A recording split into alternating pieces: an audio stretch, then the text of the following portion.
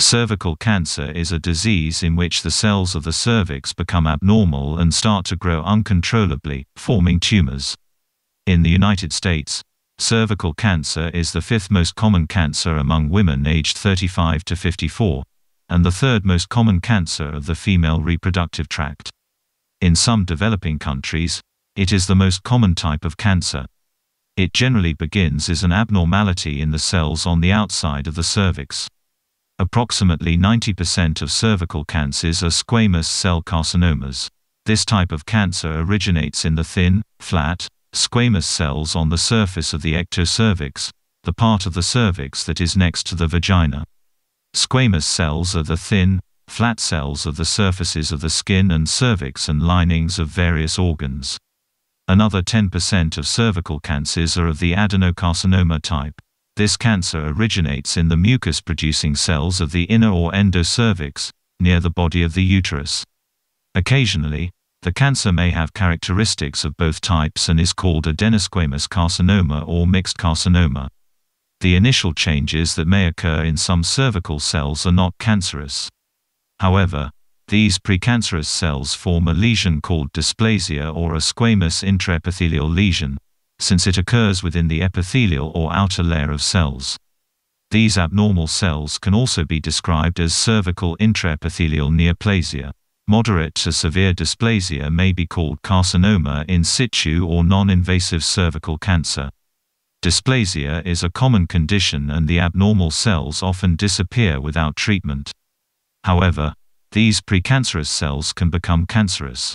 This may take years, although it can happen in less than a year. Eventually, the abnormal cells start to grow uncontrollably into the deeper layers of the cervix, becoming an invasive cervical cancer. Although cervical cancer used to be one of the most common causes of cancer death among American women, in the past 40 years there has been a 75% decrease in mortality. This is primarily due to routine screening with Pap tests, Pap smear, to identify precancerous and early invasive stages of cervical cancer. With treatment, these conditions have a cure rate of nearly 100%. The incidence of cervical cancer is highest among poor women and among women in developing countries. In the United States, the death rates from cervical cancer are higher among Hispanic, Native American, and African American women than among Caucasian women. These groups of women are much less likely to receive regular Pap tests. Therefore, their cervical cancers usually are diagnosed at a much later stage, after the cancer has spread to other parts of the body. Symptoms of invasive cervical cancer. Most women do not have symptoms of cervical cancer until it has become invasive.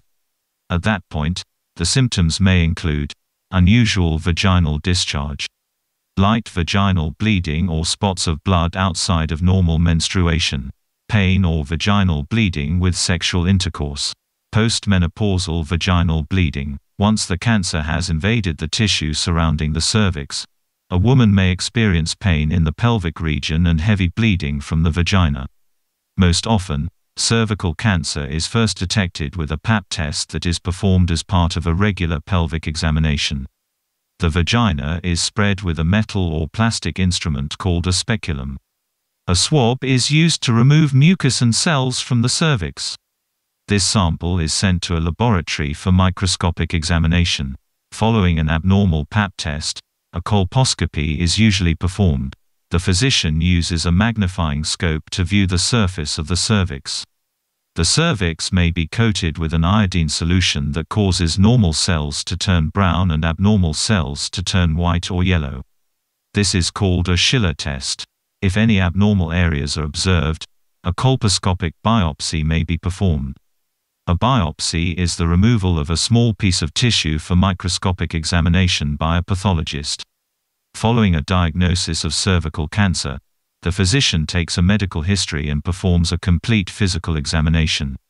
This includes an evaluation of symptoms and risk factors for cervical cancer. The lymph nodes are examined for evidence that the cancer has spread from the cervix. The choice of treatment depends on the clinical stage of the disease.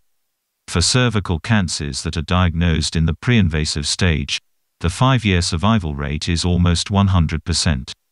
When cervical cancer is detected in the early invasive stages, approximately 91% of women survive 5 years or more. Stage IVB cervical cancer is not considered to be curable. The 5-year survival rate for all cervical cancers combined is about 70%. The death rate from cervical cancer continues to decline by about 2% each year. Women over age 65 account for 40 to 50% of all deaths from cervical cancer. About 4,100 women died of the disease in the United States in 2020.